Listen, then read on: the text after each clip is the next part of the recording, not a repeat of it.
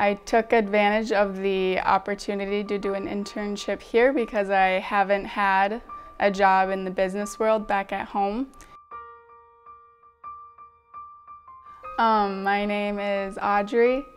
I am from Minnesota. I go to the University of St. Thomas, and my major is international business.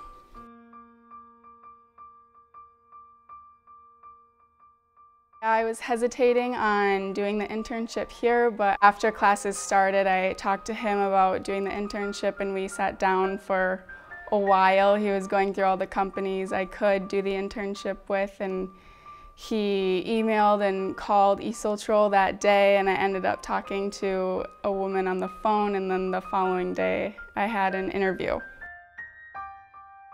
I've been doing research on different countries to see if they'd be good countries for Esultrol to do some more business in.